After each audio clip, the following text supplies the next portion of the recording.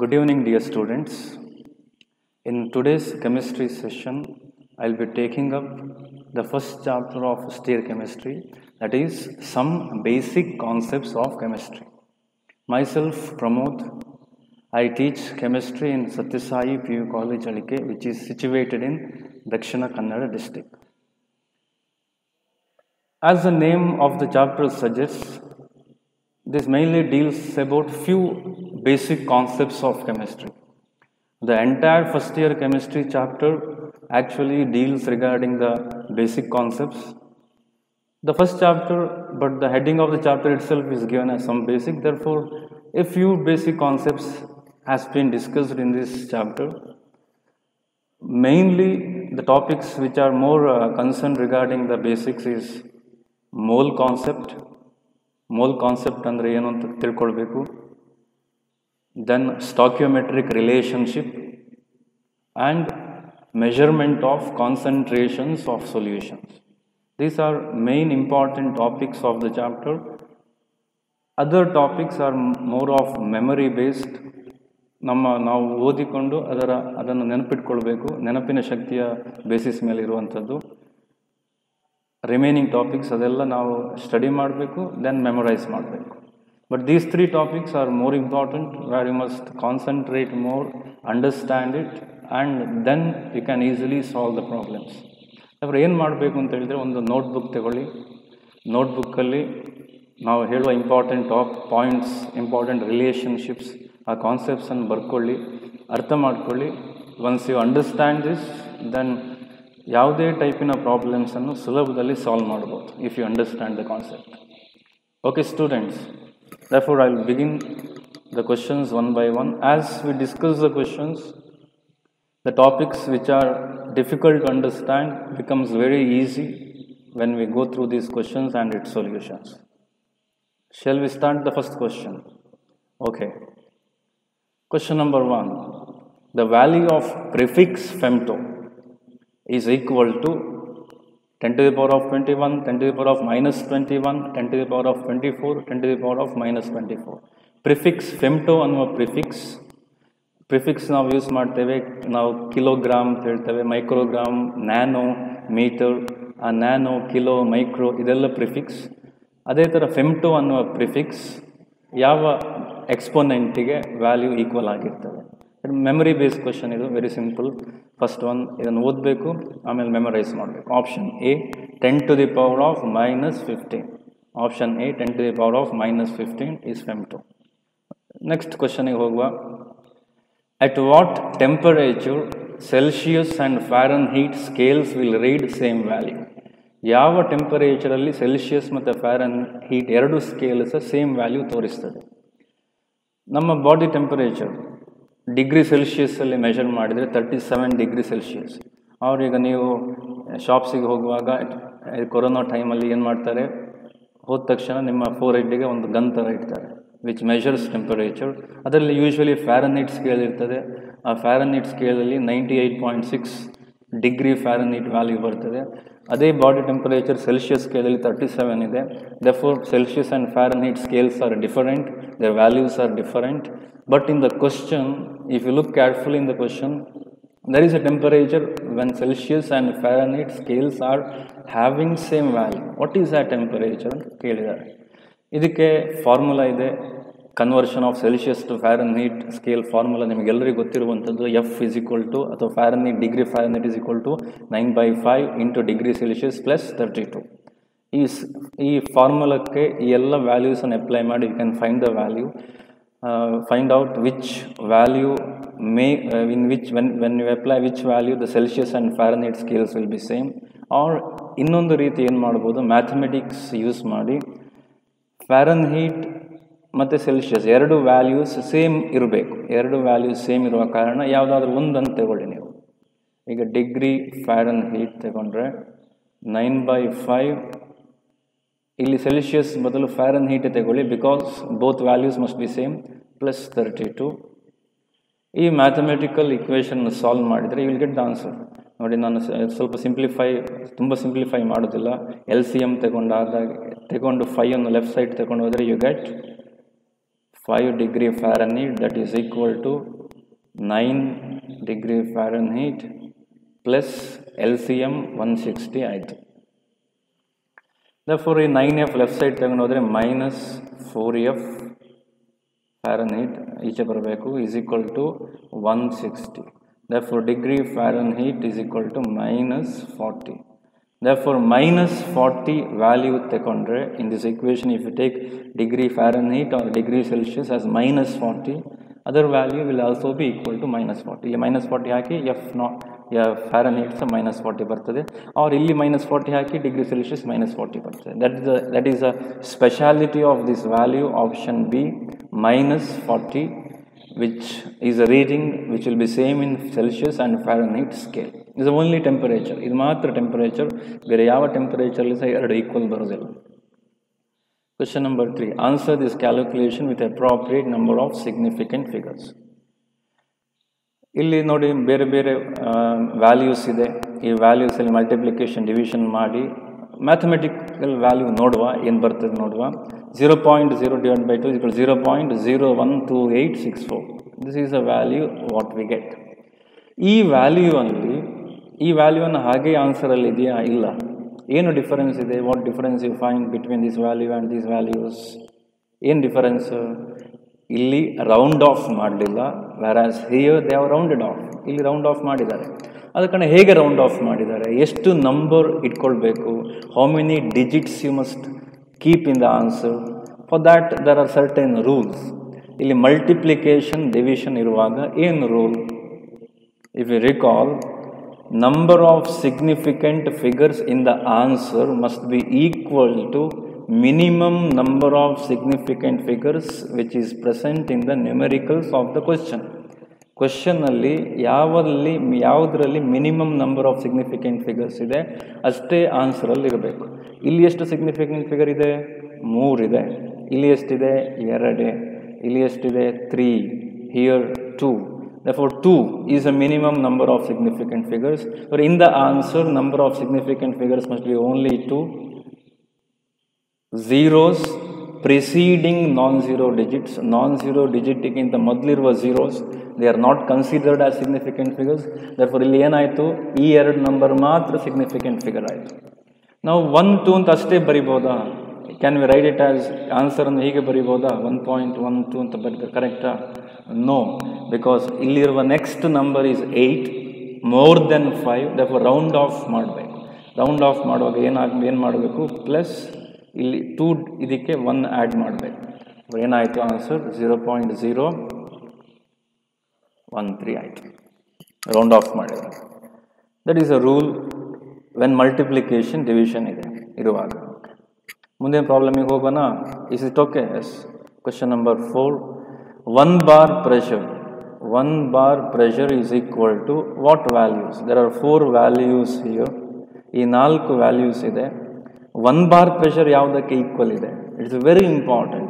ಈ pressure concept ಅನ್ನುವಂಥದ್ದು very important. ಪ್ರೆಷರಿಗೆ ಬೇರೆ ಬೇರೆ ಯೂನಿಟ್ಸ್ ಇದೆ. ಸ್ಟೇಟ್ಸ್ ಆಫ್ ಮ್ಯಾಟರ್ ಚಾಪ್ಟರಲ್ಲಿ ಸಹ ಇದು ತುಂಬ ಅಪ್ಲೈ ಆಗ್ತದೆ. ಪ್ರೆಷರ್ನ ಯೂನಿಟ್ಸ್ ಮೇನ್ಲಿ ಯೂಸ್ ಮಾಡುವಂಥದ್ದು bar, atmosphere, Pascal, tar, MMHg. MMHg is equal to ಟಾರ್. ಅದೆರಡು ಸೇಮ್. ಟಾರ್ ಬದಲು MMHg ಯೂಸ್ ಮಾಡ್ಬೋದು, ಅವ್ರು MMHg ಬದಲು ಟಾರ್ ಯೂಸ್ ಮಾಡ್ಬೋದು. ಇದ್ರ ವ್ಯಾಲ್ಯೂಸ್ ಇದೆಲ್ಲ ಮೆಮರೈಸ್ ಮಾಡಲಿಕ್ಕೆ, ಬೈ ಹಾರ್ಟ್ ಮಾಡಲಿಕ್ಕೆ. ಇಲ್ಲಿ ತನಕ ಮಾಡಿದ 4 ಪ್ರಾಬ್ಲಮ್ಸಲ್ಲಿ ಸಹ mainly memory is important. 1 bar pressure is not equal to 1 atmosphere, it is not equal to 760, it is not equal to 1 point Pascal ಅಲ್ಲ, it is equal to 750 tar. Therefore options ನೋಡಿ, option D. Move on to the next question, question number 5. Which of the following is lightest? ನೋಡಿ ಈ question ನೋಡಿ. Which of the following is lightest? ಯಾವುದು ತೂಕ ಕಡಿಮೆ? ಈ 4ರಲ್ಲಿ weight ಯಾವುದಕ್ಕೆ ಕಡಿಮೆ? ವೇಯಿಂಗ್ ಸ್ಕೇಲಲ್ಲಿ ಇಟ್ಟರೆ which of the 4 will show minimum reading? Option A 100 gram of hydrogen. ಒಟ್ಟು 100 ಗ್ರಾಮ್ ಹೈಡ್ರೋಜನ್ ವೇಯಿಂಗ್ ಸ್ಕೇಲಲ್ಲಿ ಇಟ್ಟರೆ ಏನಾಗ್ತದೆ? 100 ಗ್ರಾಮ್ ತೋರಿಸ್ತದೆ, because it is 100 gram. Option B ನೋಡಿ, 6 mole of oxygen. 6 moles of oxygen, 6 mole oxygen ಇದೆ. ನಾವು ಇದು mole ಅಂದ್ರೆ ಏನು? What does this mole mean? Mole is nothing but a number that is equal to 6.02 into 10 to the power of 23. 6.02 into 10 to the power of 23, ಈ ನಂಬರನ್ನು we call it as 1 mole. You have come across a term called as dozen. You have come across a term called as dozen. Dozen is equal to 12. Century is very famous, which is equal to 100. ಇದೇ ಥರ 6.02 into 10 to the power of 23 is called as mole. ಈಗ ನೋಡಿ 6 moles of oxygen ಇದೆ. 6 moles. ಈ mole termina speciality and what is the speciality of this term mole? 1 mole of atoms ತಗೊಂಡ್ರೆ, if for example we'll take an example, we'll take carbon. Carbon, 1 mole of carbon atom if I take, what is the mass we get? 12 gram. 1 mole of carbon, 6.02 into 10 to the power of 23 atoms of carbon ಅನ್ನು weighing scale ಅಲ್ಲಿ ಇಟ್ಟಾಗ ಆ weighing scale ನ reading ಎಷ್ಟು ಬರ್ತದೆ? ನಾವು ನಿಂತ್ಕೊಂಡ್ರೆ 80 kg ಬರ್ತದೆ. 6.02 23 carbon ಅಷ್ಟು ಕಾರ್ಬನ್ ಆಟಮ್ಸ್ ಅನ್ನು weighing scale ಇಟ್ಟರೆ ಎಷ್ಟು ಬರ್ತದೆ? 12 gram. So what is this 12 gram? Therefore it is called as molar mass. ಅದಕ್ಕೆ molar mass ಅಂತ ಹೇಳೋದು. Mass of 1 mole. 1 mole in a total mass is called as molar mass. The molar mass of carbon atom is 12. Therefore 1 mole of carbon weighs 12 gram. ಇಲ್ಲಿ ಏನಿದೆ? 6 mole of oxygen. Oxygen O2. O2 in a molar mass ಎಷ್ಟು? Oxygen molecule ಇದು. Molar mass of ಒಂದು oxygen atom in a molar mass is 16 gram. Molar mass of 2 oxygen, that is O2, 32 grams. 1 mole of oxygen therefore weighs 32. ಇಲ್ಲಿ ಎಷ್ಟು moles ಇದೆ? 6 moles ಇದೆ. Therefore multiply this by 6. Again 6 into 2 is 12. 1. 6 into 3 is 18. 192. There are 192 gram of oxygen. weighing scale ಇಷ್ಟು ಇಟ್ಟಾಗ ಏನಾಯಿತು? 192 gram ಸಿಕ್ಕಿತ್ತು. Option C ನೋಡುವ. Option C 5 moles of water vapour at S T P. S T P ಅಂದರೆ standard temperature pressure, standard temperature and standard pressure. Standard temperature value ಎಷ್ಟು? 273 kelvin. Standard pressure is 1 bar pressure. ಇದು values, fixed values. ನಮಗಿದು actually ಈ ಪ್ರಾಬ್ಲಮಿಗೆ ಅಗತ್ಯ ಇಲ್ಲ. But again to confuse you, ನಿಮ್ಮ time waste ಮಾಡಲಿಕ್ಕೆ ಆ ಥರದ್ದೆಲ್ಲ ಕೊಟ್ಟಿರ್ತಾರೆ. ಇಲ್ಲಿ ಏನು ಕೇಳಿದರೆ ಮಾಸ್ ಮಾತ್ರ ಕೇಳಿದ್ದಾರೆ. Lightest is in terms of weight. 5 mole of water ಇದೆ, 5 mole ಆಫ್ ವಾಟರ್ ವೇಪರ್ ಇದೆ. 5 moles 5 ಇಂಟು ವಾಟರ್ ಇದು ಆಕ್ಸಿಜನ್ ಇದು molecular mass, molar mass 32. Water ಇದು 18 ಇಂಟು 5 ಮಾಡಿ, 5 ಇಂಟು 18 ಎಷ್ಟಾಯಿತು? 30 plus 3 5 therefore 80. 80 gram is the total mass of 5 mole of water. 2 moles of carbon dioxide. Carbon dioxide molecular mass 44 into 2 is 88.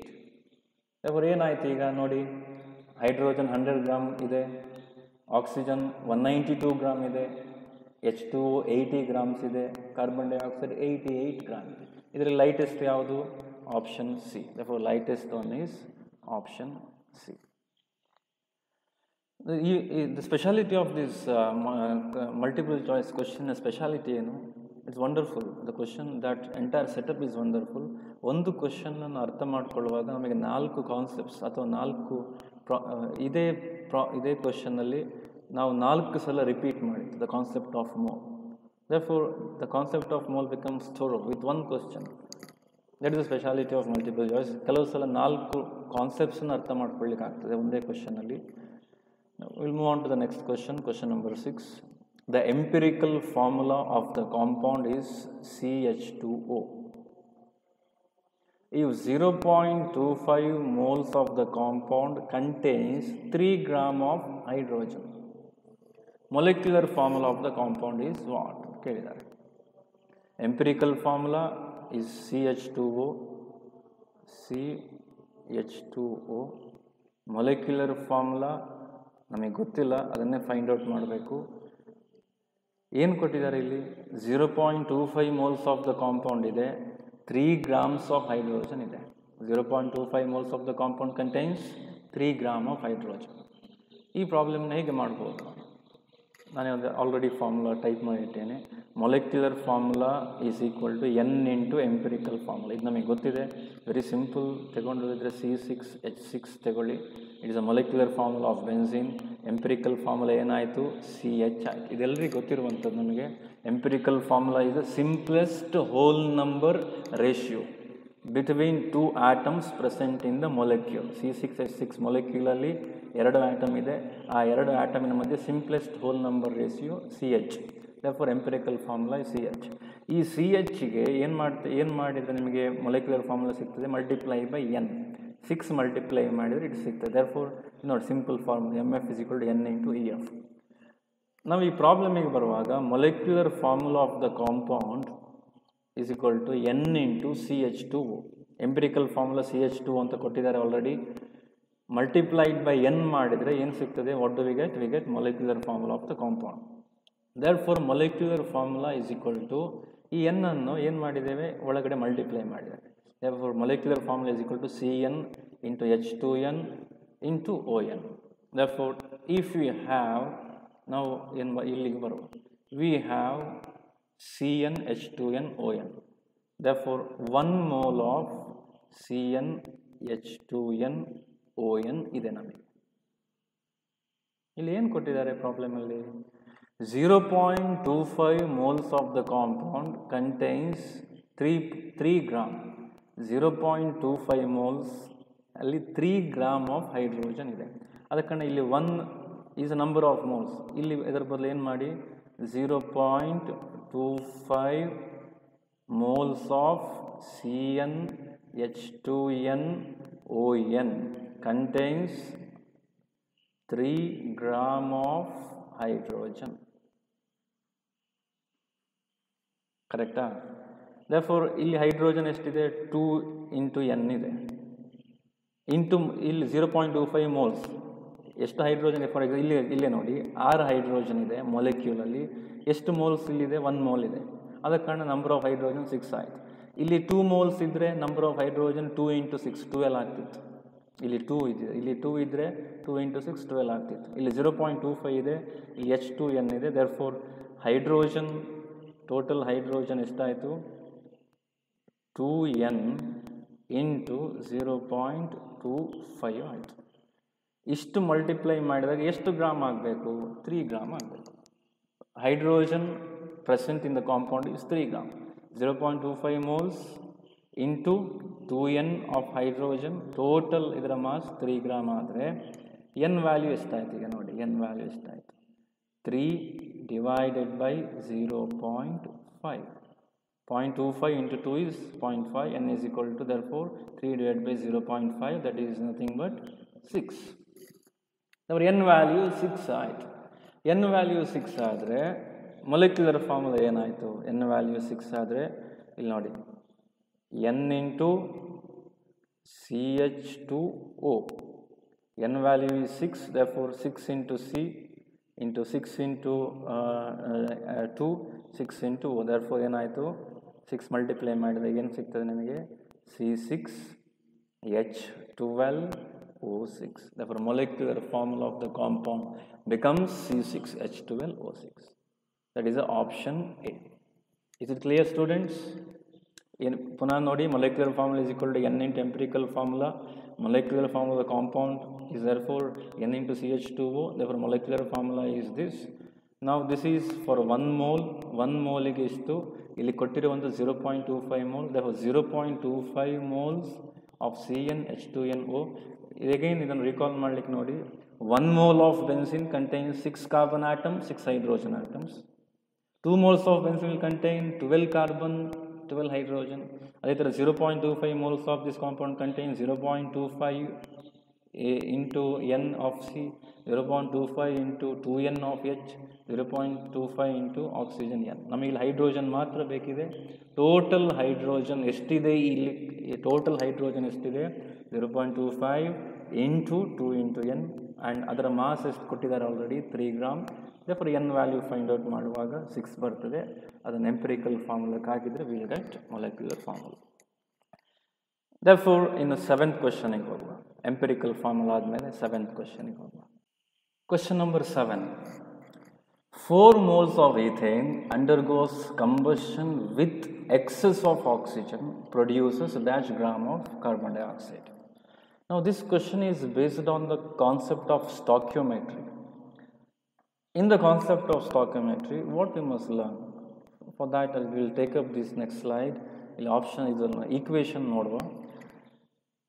To understand the concept of stoichiometry, first we need to write the balanced chemical equation. Stoichiometry anta helidre relationship between the reactants and products in terms of mass, in terms of moles, in terms of volume. To understand that, we must first write the balanced equation. ಇಲ್ಲಿ balance ಆಗಲಿಲ್ಲ, ಯಾವುದು balance ಆಗಲಿಲ್ಲ, oxygen ಆಗಲಿಲ್ಲ, ಅದನ್ನು balance ಮಾಡುವ. Oxygen balancing for this problem was not required, therefore we have not done. But to understand stoichiometry, we will try to balance. How we will balance it? Oxygen in the CO2, 2 into 8, 16, 16 oxygen ಆಯಿತು. Here 12, 16 plus 12 is 28, therefore 14 oxygen molecule. Therefore, if you now look into this equation ನೋಡಿದರೆ stoichiometry ಅಂದರೆ ಏನು ಅಂತ ನೋಡುವ. 4 moles of ethane reacts with 14 moles of oxygen gives 8 moles of carbon dioxide and 12 moles of water. 4 moles of ethane is capable of producing 8 moles of carbon dioxide, or 4 moles of ethane is capable of producing 12 moles of water if it reacts with oxygen.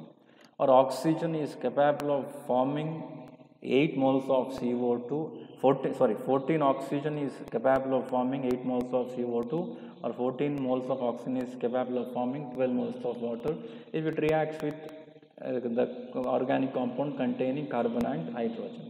Therefore, 14 oxygen has ability to produce 8 CO2. 14 oxygen ಎಷ್ಟು produce ಮಾಡ್ಬೋದು, 8 CO2 ಮಾಡ್ಬೋದು. Or 14 oxygen can produce 12 water. Or 4 ethane, 8 carbon dioxide, 4 ethane, 12 water. This is a stoichiometric ratio. ಅಂದರೆ 4 moles of ethane produces 8 moles. ಇದು moles ಅಲ್ಲಿ relationship. Mass ಅಲ್ಲಿ relationship ಮಾಡೋದಿದ್ರೆ ನೋಡಿ, 4 into C2H6 ಇದರ mass ನೋಡಿ, C2 ಅಂದರೆ 12 into 2 24 plus 6 30 into 4 120 gram of ethane. If I have, it can produce 44 into 8 gram of CO2. 4 8s are 32, 3 8 4s are 32 plus 3 is 35, 352 gram. Therefore 120 gram of ethane can produce 352 gram of carbon dioxide. ಇದು stoichiometric ratio ಅಂತ ಹೇಳ್ತೀವಿ. 120 gram of ethane ಇದ್ದರೆ 352 gram carbon dioxide produce ಆಗ್ಬೋದು. R 12 into 18 is a molar mass, ಇಷ್ಟು water produce ಆಗ್ಬೋದು. ಇಲ್ಲಿ ಇದು ಈ ಕ್ವಶನ್ ನೋಡುವ. 4 mole of ethane, I have 4 mole of ethane undergoes combustion, produces excess of oxygen. With excess of oxygen, what mass of carbon dioxide is produced?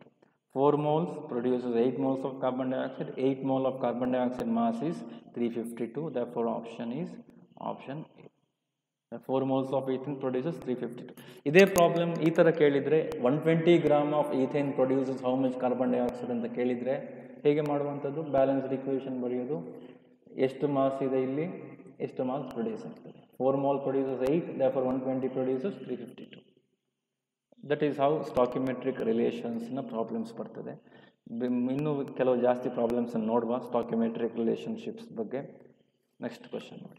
How many litres of CO2, ಇಲ್ಲಿ volume ತಗೊಂಡಿದ್ದೇನೆ. How many litres of CO2 R produced at STP when 0.2 mole of sulfuric acid reacts with excess of sodium carbonate. Sodium carbonate is a salt of strong base, reacts with strong acid, therefore it produces corresponding salt, sodium sulfate, carbon dioxide ಮತ್ತು water produce ಆಗ್ತದೆ. ಅದನ್ನು balanced equation ಇಲ್ಲಿ ಬರೆದಿದೆ next ಸ್ಲೈಡಲ್ಲಿ. Sodium carbonate, sulphuric acid produces sodium sulphate plus carbon dioxide. This is, if you recall, salt analysis ಅಂತ practicals ಮಾಡಿದರೆ group 1 analysis test ಇದು. Dilute sulphuric acid ಕಾರ್ಬೊನೇಟಿಗೆ add ಮಾಡಿದರೆ carbon dioxide gas is liberated with brisk ಎಫರ್ವೆಸೆನ್ಸ್. ಇಲ್ಲಿ ಏನು question ಇದೆ, how many litres of CO2 R produced when 0.2 mole of H2SO4. ಇಲ್ಲಿ this equation is balanced. ಈ balanced ಇಕ್ವೇಷನಲ್ಲಿ ನೋಡಿ, we have 1 mole of sulphuric acid. How much carbon dioxide it produces? 1 mole of carbon dioxide. If it was 0.2 mole of sulfuric acid, 0.2 mole of sulfuric acid ತಗೊಂಡಿದ್ರೆ ಎಷ್ಟು ಸಿಕ್ತಿತ್ತು? 0.2 moles of carbon dioxide ಸಿಕ್ತಿತ್ತು. Now we have 0.2 moles of carbon dioxide. In the question, what is required is volume. ಇಲ್ಲಿ volume ಕೇಳಿದ್ದಾರೆ. Therefore again stoichiometric relationship. STP, as already I have told, is standard temperature pressure. Standard temperature is 273 Kelvin. Standard pressure is 1 bar pressure. Old books alla ನೀವು refer ಮಾಡಿದರೆ ಅಲ್ಲಿ 1 atmosphere ಅಂತ ತಗೊಂಡಿರ್ತಾರೆ. But according to latest IUPAC rules, standard pressure is 1 bar pressure. ಈ STP condition ಅಲ್ಲಿ 1 mole of any gas, ಯಾವುದೇ gas ತಗೊಳ್ಳಿ, 1 mole of the gas if you take, ಆ gas ಒಂದು ಬಲೂನಿಗೆ ಒಂದು ಇನ್ಸೈಡ್ ಎ ಬಲೂನ್ ಏನು ಮಾಡಿ 1 mole ಆಫ್ ಯಾವುದೇ ಗ್ಯಾಸನ್ನು ಆ್ಯಡ್ ಮಾಡಿ, ಆ ಬಲೂನಿನ ಪ್ರೆಷರ್ 1 bar ಪ್ರೆಷರ್ಗೆ ಮೇಂಟೈನ್ ಮಾಡಿ, ಟೆಂಪರೇಚರ್ 273 Kelvin ಮೇಂಟೈನ್ ಮಾಡಿ, ಆಗ what volume it occupies, ಬಲೂನಿನ volume ಎಷ್ಟಿರ್ತದೆ? 22.7 litres ಇರ್ತದೆ. ಯಾವುದೇ gas, any gas, if you take 1 mole of that gas under STP condition, 22.7 liters is the volume occupied by it. ನಿಮಗೆ again older ಬುಕ್ಸಲ್ಲಿ 22.4 ಅಂತ ತಗೊಂಡಿರ್ತಾರೆ. ಅದು ಯಾಕೆ ತಗೊಳ್ತಾರೆ ಅಂತ ಹೇಳಿದ್ರೆ ಅಲ್ಲಿ ಪ್ರೆಷರ್ 1 atmosphere ಇತ್ತು ಅರ್ಲಿಯರ್ ರೂಲ್ಸ್ ಪ್ರಕಾರ, ಬಟ್ ನಾವು 1 bar, therefore it is 22.7. Therefore according to stoichiometric relationship, 0.2 mole is produced from 0.2 sulfuric acid. 1 mole of any gas occupies 22.7 liter. We have how much of CO2 here? 0.2 moles. Therefore, what is the volume of carbon dioxide? 1 mole of carbon dioxide occupies 22.7 liters. 0.2 mole of carbon dioxide occupies how much? Simple cross multiply ಮಾಡಿ, ಇಲ್ಲಿ 454 ಆಯಿತು, point decimal ಈಚೆ ಬಂತು, therefore 4.54. Is it clear? Have you understood the stoichiometric relation between mass, relation between moles, relation between volume? For all these, basic criteria is to write balanced chemical equation. Next, concentration terms ಗೆ ಬರುವ. There are various ways of measuring concentration.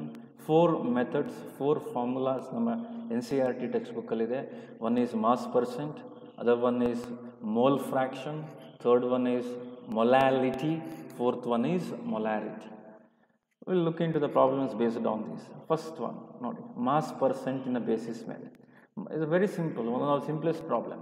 Mass percent of hydrogen in water.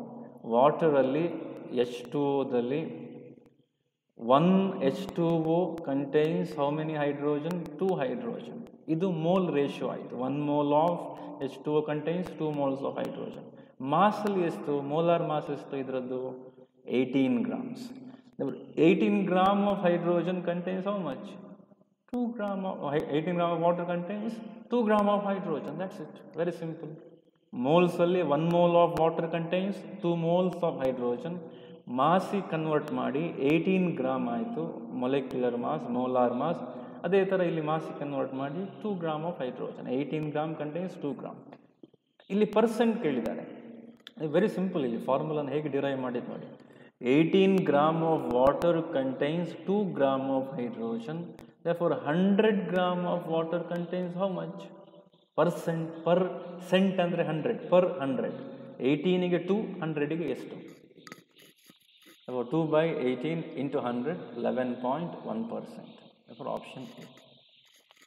Next, if equal moles of water and magnesium chloride are present in solution, what will be molality of solution? This is a very interesting problem. Very interesting problem ಇದೆ. ಸ್ವಲ್ಪ ತಲೆ ಖರ್ಚು ಮಾಡಬೇಕು. You must use your mind here.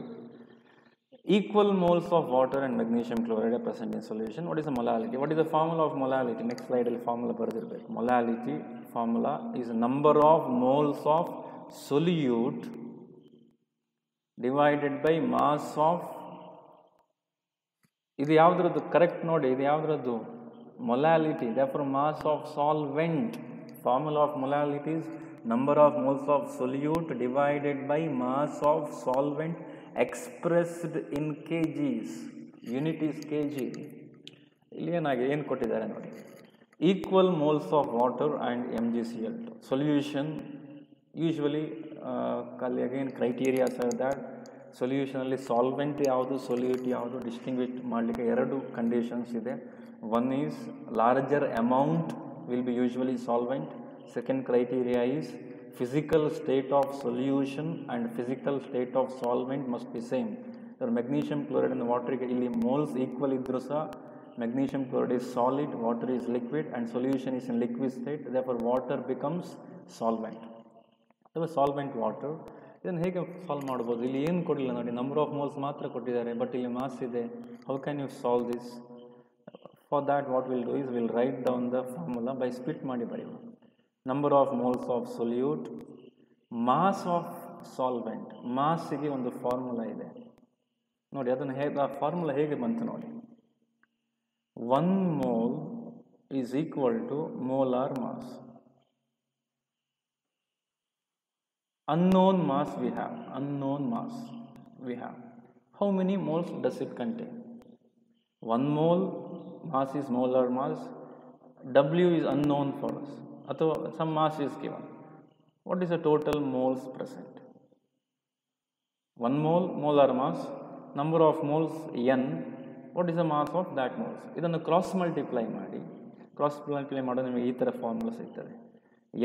n ಅಂತ ತಗೊಂಡ್ರೆ n is equal to ಏನಾಯ್ತು, W by molar mass. ಅದೇ ಇರುವಂಥದ್ದು ನಿಮಗೆ ಎಲ್ಲ ಫಾರ್ಮುಲಾಸಲ್ಲಿ ಇರೋದು. Number of moles is equal to mass by molar mass. Number of moles is equal to mass divided by molar mass. ಅದೇ ಆ ಫಾರ್ಮುಲಾ ಎಲ್ಲಿಂದ ಬಂತು? ಇಷ್ಟರಿಂದ ಬಂತು ಅಷ್ಟೇ. 1 mole is molar mass, number of moles equal to what mass. ಇಲ್ಲಿ number of moles ಕೊಟ್ಟಿದ್ದಾರೆ, molar mass ಗೊತ್ತಿದೆ, mass ಗೊತ್ತಿಲ್ಲ, ನಮಗೆ W ಬೇಕಿದೆ. ಇಲ್ಲಿ W ಏನಾಯಿತು? W is equal to therefore n into m. What is n? Number of moles. m is molar mass. Therefore n2, numerator ಅಲ್ಲಿ n2 ಇದೆ ಆಲ್ರೆಡಿ. W1 ಜಾಗದಲ್ಲಿ ಏನು ಬರಿಬಹುದು ನಾವು? n1 m1 ಬರಿಬಹುದು. Therefore n1 into m1. n2 is, this is solute, this is solvent. What is given? Equal moles. Therefore n2 is equal to n1. Equal mole. Therefore n2 n1 cancel ಆಯಿತು. ಇಲ್ಲಿ ಏನು? Mass of solvent. What is the solvent? Water. therefore 1 divided by 18 grams ಅಲ್ಲಿ ಇದೆ. ಇದು 18 gram is a molar mass of solvent. ಅದನ್ನು K ಜಿಗೆ convert ಮಾಡಬೇಕು. K G convert ಮಾಡಲಿಕ್ಕೆ divide by 1000. 1000 will go to numerator. ಆಗೇನಾಯಿತು ಲಾಸ್ಟಿಗೆ 1000 ಡಿವೈಡೆಡ್ ಬೈ 18. ಸಾಲ್ವ್ ಮಾಡುವಾಗ ಎಷ್ಟು ಬರ್ತದೆ? 55.5. therefore option is B. Is it clear? I hope it is clear. Therefore we'll move on to the question number 11. 500 ml of NaCl contains 6.02 in 10 to the power of 23 molecules of solute. Molarity of solution. This is again a simple problem. ಸ್ವಲ್ಪ mind use ಮಾಡಿದರೆ ಸಾಕು. Molarity, what is the formula of molarity? Number of moles of solute divided by volume of solution in liters. ಇಲ್ಲಿ number of moles of solute, number of moles ಕೊಡಬೇಕು, but ಇಲ್ಲಿ ಏನು molecules ಕೊಟ್ಟಿದ್ದಾರೆ. ಮತ್ತು ಈಗ ಏನು, what is the relation? 1 mole is 6.02 into 10 to the power of 23 molecules. ಇಲ್ಲಿ ಕೊಟ್ಟಿರೋದೆಷ್ಟು? 0.2 into 10 to the power of 22. ಅವ್ರು ಎಷ್ಟು ಮೋಲ್ಸ್ ಆಯಿತು? ಕ್ರಾಸ್ ಮಲ್ಟಿಪ್ಲೈ ಮಾಡುವಾಗ ಎಷ್ಟು ಬರ್ತದೆ? 0.1. 23 ಇದೆ, 1 22 ಕಮ್ಮಿ ಆಯಿತು, therefore 0.1. ಡೆಸಿಮಲ್ ನೋಡಿ, ಡೆಸಿಮಲ್ ಲೆಫ್ಟಿಗೆ ಮೂವ್ ಆದಾಗ value is decreasing. Decimal ರೈಟಿಗೆ move ಆದರೆ ಎಕ್ಸ್ಪೊನೆಂಟ್ ಇನ್ಕ್ರೀಸಸ್, ಡೆಸಿಮಲ್ ಲೆಫ್ಟಿಗೆ ಮೂವ್ ಆದರೆ ಎಕ್ಸ್ಪೊನೆಂಟ್ ಡಿಕ್ರೀಸಸ್. ಇವಾಗ number of moles is 0.1. Volume of solution is given as 500 ml ಕೊಟ್ಟಿದ್ದಾರೆ, ಲೀಟ್ರಿಗೆ ಕನ್ವರ್ಟ್ ಮಾಡಿ, ಅಷ್ಟೇ, ಪ್ರಾಬ್ಲಮ್ ಮುಗಿದೋಯ್ತು. 0.1 divided by 500 divided by 1000 is 0.5. What is option? Option is option D, 0.2. Question number 12.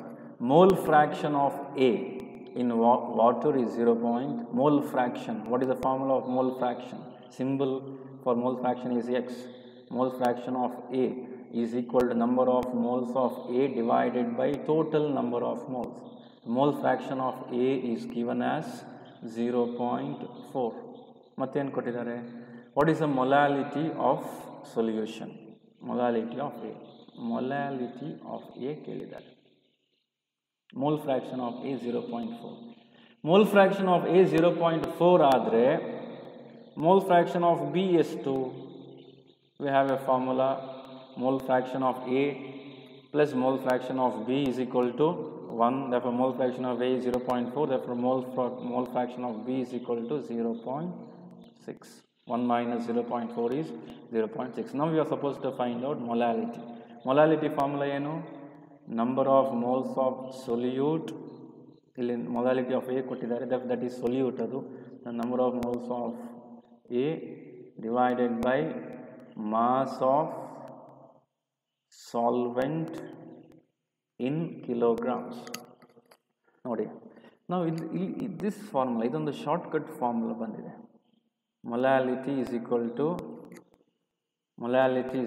to mole fraction of A divided by mole fraction of B into molar mass of B into 1000. This is a shortcut formula. ಈ formula ನೆನಪಿಟ್ಕೊಂಡ್ರೆ directly can convert mole fraction into molality if molar mass of solvent is not. ಈ formula ಹೇಗೆ ಬಂತು? It's very simple formula. ನೋಡಿ ಎಲ್ಲಿಂದ ಬಂತು ನೋಡಿ. X A is N A by N T, mole fraction of A divide by total. X B is N B by N T. ಆಯಿತಾ? ಇನ್ನೇನಿದೆ? M B ಇದೆ, ಇಲ್ಲಿ 1000 ಇದೆ. ಎನ್ ಟಿ ಕ್ಯಾನ್ಸಲ್ ಆಯಿತಾ? ಇಲ್ಲಿ ಏನಾಯಿತು? N A. Molality formula already ಹೇಳಿದೆ ನಾನು. ಏನು ಮೊಲಾಲಿಟಿ ಫಾರ್ಮುಲಾ ಏನು? Number of moles of component N A divided by mass of solvent ಅಂತ ಹೇಳಿದೆ ಆಲ್ರೆಡಿ. ಎನ್ ಎ ಬಂತು, ಎನ್ ಎ ಇಲ್ಲಿದೆ, ಎನ್ ಎ ಇಲ್ಲಿದೆ. ಎನ್ ಟಿ ಕ್ಯಾನ್ಸಲ್ ಆಗಿತ್ತು. ಇಲ್ಲಿ N B into M B, number of moles into molar mass. Number of moles into molar mass is equal to mass. Already ಆಗಷ್ಟೇ formula ಮಾಡಿದ್ದು. ಏನು formula? Number of moles is equal to mass by molar mass ಅಂತ formula ಆಗಷ್ಟೇ derive ಮಾಡಿದ್ದೇವೆ. ಅದನ್ನು rearrange ಮಾಡಿದ್ದಾರೆ ಅಷ್ಟೇ. N number of moles into molar mass is equal to mass. Mass of B into N B is mass of, ಇದು B ಅಂದರೆ solvent, ಇಲ್ಲಿ mass of solvent. 1000 ಯಾಕೆ ಇದೆ ಇಲ್ಲಿ? Because molar mass is express in grams. ಗ್ರಾಮ್ಸನ್ನು K ಜಿಗೆ ಮಾಡಬೇಕಿದ್ರೆ divide by 1000 ಮಾಡಬೇಕು, denominator ನ್ಯೂಮರೇಟ್ರಿಗೆ ಹೋಯಿತು. That is how the shortcut formula is obtain.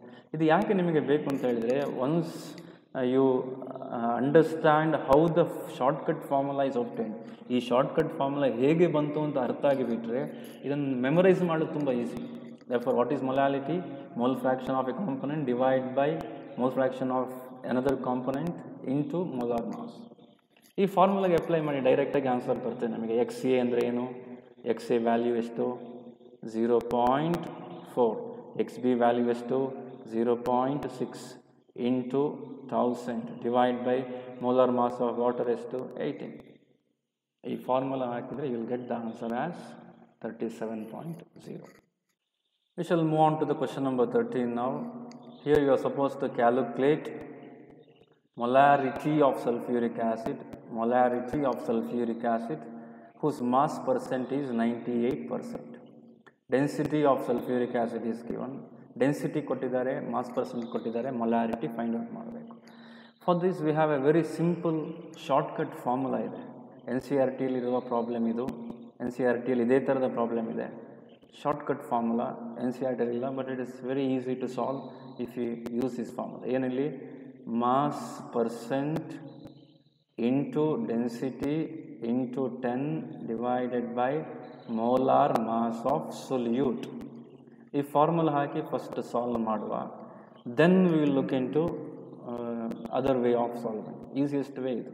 Mass percent ಎಷ್ಟು 98 into density 1.84 into 10 divided by molar mass of sulphuric acid ಅಂದರೆ ಏನು, H2SO4 2 plus 32 plus 4 into 16 64 32 2 add ಮಾಡಿ total 98 ಆಗ್ತದೆ. 98 cancels. 1.84 into 10 is 18.4. ಇದು option, correct option. Question number 14ಗೆ ಹೋಗುವ. Molality of 20% solution of sodium hydroxide. Molality find out ಮಾಡಬೇಕು. Molality is number of moles of solute divided by mass, W ತಗೊಳ್ಬಾರ್ದು, mass of solvent in kgs. Number of moles of solute is nothing but mass of solute divided by molar mass of solute. Mass of solute is to 20 gram. Molar mass of solute ಯಾವುದು, sodium hydroxide, NaOH. 23 plus 16 plus 1 40. Therefore 20 by 40 is 1 by 2, that is 0.5 is a mass of solute. Mass of solvent ಎಷ್ಟಾಯಿತು ನೋಡಿ. Mass percent ಅಂದರೆ ಏನು, 20 gram of solute dissolved in 100 gram of solution. 20 gram of solute dissolved in 100 gram of solution is mass percent. Solution ಇದು mass ಕೊಟ್ಟಿದ್ದಾರೆ, 100 gram ಕೊಟ್ಟಿದ್ದಾರೆ. Solute ಇದು 20 ಗೊತ್ತಿದೆ. Solvent mass is 80 gram. 100 minus 20 is 80 gram. The mass of solvent is 80. Therefore ಏನಾಯಿತು, formula ಏನಾಯಿತು, number of moles of solute 0.5, mass of solvent is 80 divide by 1000 to convert gram into kg. 0.5 divide by 80 divide by 1000 solve ಮಾಡಿ. What is answer, you get 6.25. ಇಲ್ಲಿಗೆ ಇವತ್ತಿನ session ಮುಗಿಸುವ time ಆಯಿತು. Therefore, by this 14th question, we will end this session. Out of this 14th question, what we discussed, ಈ questions ಎಲ್ಲ ಹೇಗೆ select ಮಾಡಿದೆ ಅಂದರೆ, all the topics, ಎಲ್ಲ ಟಾಪಿಕ್ಸ್ ಮೇಲೆ ಅಟ್ಲೀಸ್ಟ್ ಒಂದು ಕ್ವಶನ್ ಕಂಪ್ಲೀಟ್ ಆಗಿದೆ. ವಿ ಹ್ಯಾವ್ ಕವರ್ಡ್ ಅಟ್ಲೀಸ್ಟ್ ಒಂದು question in all the topics. I am satisfied with that.